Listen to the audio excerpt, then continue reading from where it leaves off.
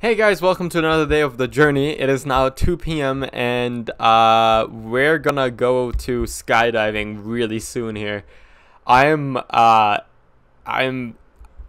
super excited. Like my feelings are definitely going wild. I'm just gonna take a moment to kind of take it in, I guess. I don't know. It's like I don't know, my stomach, man. I can feel it. I can feel it. I can feel butterflies in my stomach. Um, I'm way excited. I'm way scared. I think it's gonna be great. I'm taking in these emotions. Oh my god. I don't know. I don't know, man. It's crazy. It's actually crazy. It's actually fucking crazy going skydiving. I didn't feel it so much before, but now I'm really feeling it. So I'm really feeling it. So.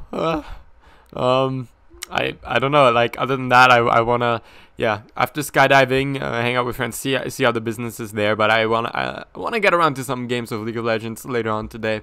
That'd be preferable. That'd be ideal. So yeah, but wow. Okay, I don't know. I can't even talk about it. I don't know. So see you guys later.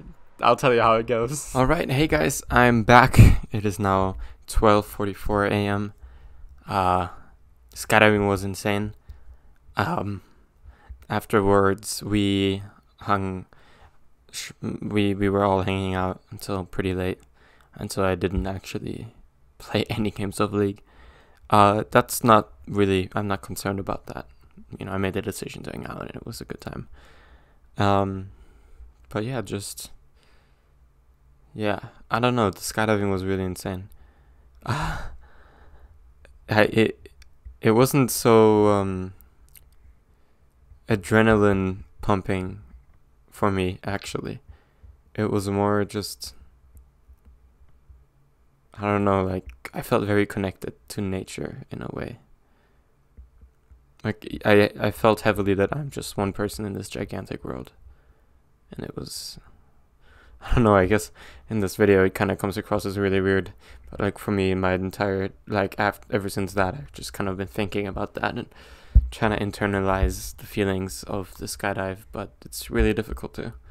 It was really just a feeling, you know. How do you describe love, or how do you describe, you know, a feeling? You can only describe it by pointing to past experiences that someone else might have also experienced. Some other feeling that people could relate to. But I think this is one of those things you kind of have to relate for yourself. But yeah, it's just kind of like you're in an airplane, except you are all by yourself, and it's just you and nature to the extreme. That's kind of what it was like for me.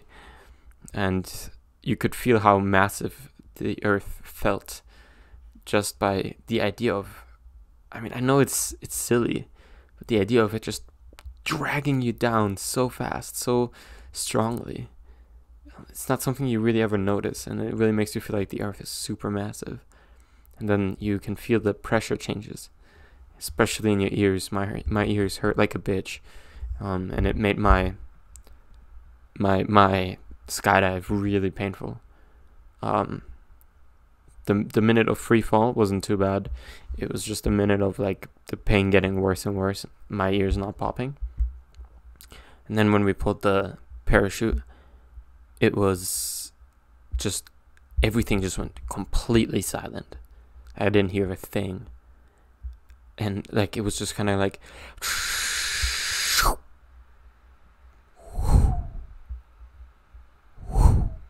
and then nothing, you know, like you could kind of hear some gusts of wind as you turned. That's it. So it was a great experience. Really happy to have that, and then hanging out with friends afterwards was insane. The people I did it with had a much better run. For me, it was really painful, like incredibly painful, and so I was really glad when I was done, when we landed. But at the same time, I still really enjoyed it, you know. It was just definitely an experience, but as soon as we landed, I was like, this fucking sucked. But now that I'm more distant from the pain, all I'm thinking about right now is how insane that it was, really looking down, just feeling completely free like that. Yeah. So I guess that's it for the day. Nothing really too much about League. But overall, it made me feel, again, like the whole skydiving thing made me feel super, I don't know, just, I guess, realizing more about what I'm doing everything for, you know, life in a general, bigger perspective.